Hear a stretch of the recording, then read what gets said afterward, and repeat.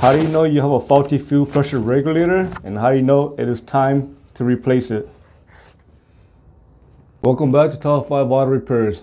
How do you know your fuel pressure regulator is going bad? The purpose of the fuel pressure regulator is to regulate fuel pressure, and this will ensure that the fuel injectors will receive the proper fuel pressure to operate properly. When there's an issue with the fuel pressure regulator, the first thing that driver is going to notice is going to be long crank time.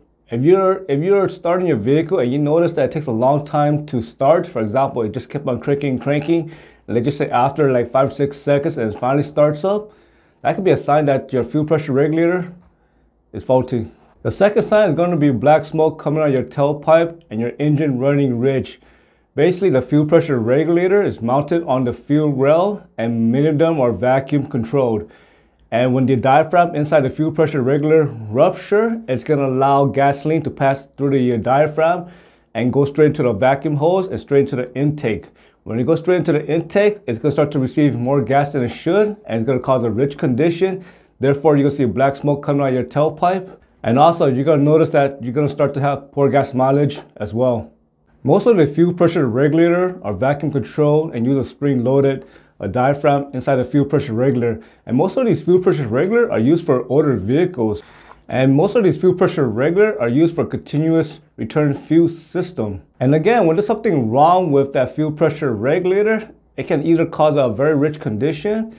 It can also cause a lean condition. So if you have a lean condition and not enough fuel is going to the fuel rail, that can also be caused by a faulty fuel pressure regulator as well.